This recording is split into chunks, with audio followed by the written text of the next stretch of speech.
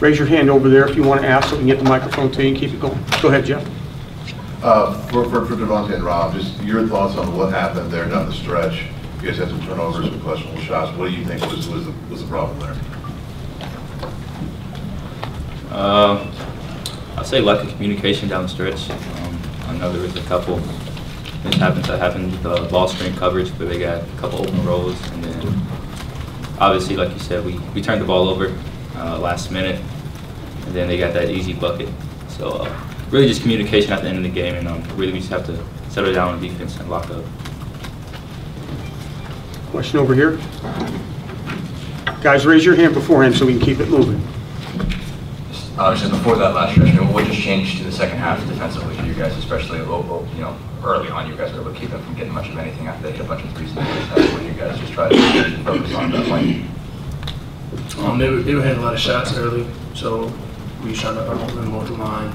And, we was all on the same page on the ball screen, so I think that we did that better second half. Jerome, I know it's not the kind of result where you want to talk about your own good things that happened today, but do you feel like you kind of put some things behind you and really took a step forward today?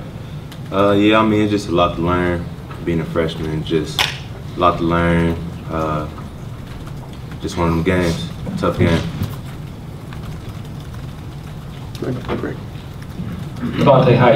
You're a senior. You've been through a whole lot. What can you, in your words, after what you've been through, what was this loss like to lose it that way, that late? A lesson.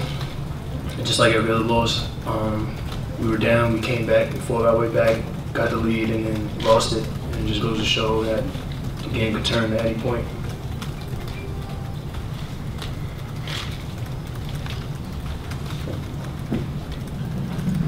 I guess for Andy, you kept kind of pushing it to 8. They kept coming back. Was there ever a stretch where you felt like you kind of had them close to just kind of put away for good? And what was it that kept getting them the answers, I guess?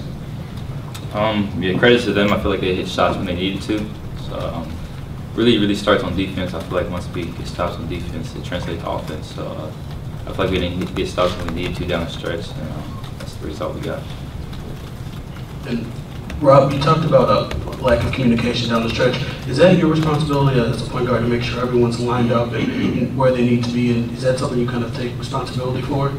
Yeah, for sure. I mean, point guard, you really have to lead everybody by example. So really everybody has to be on the same page, and everybody has to talk, so we have to execute our game plan. For any of you guys, obviously Jalen Smith's a really good player, but 29 points is the difference in the game. What was difficult about that matchup, and I mean, how was he able to kind of have that kind of game against you guys?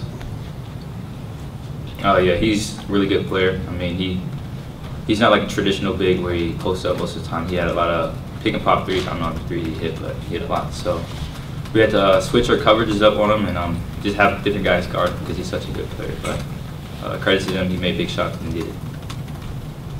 You're talking about Jalen Smith. Obviously, emotions running high at the end of that game, but the reaction to him and your fans and kind of what you guys They never saw it.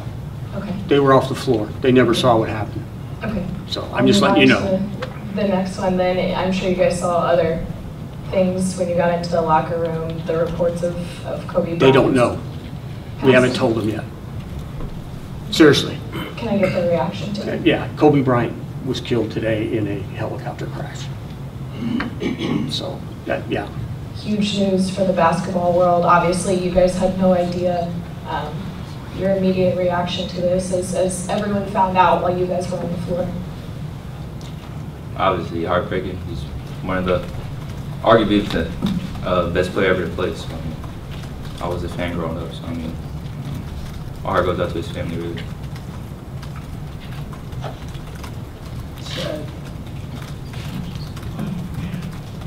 Anything else? Go ahead. Rob, you guys go 1-1, 2 home games against ranked teams. Do you look at it as pretty much success? Do you look at it as an opportunity slipped away to get another one? How do you view this week?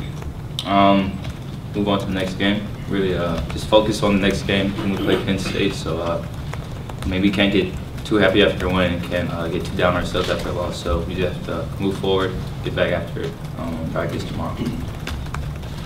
For any of you guys, 22 assists today. The ball movement, is it getting at kind of that optimal level that you'd like to see it at, and how do you build off that, I guess, kind of going forward?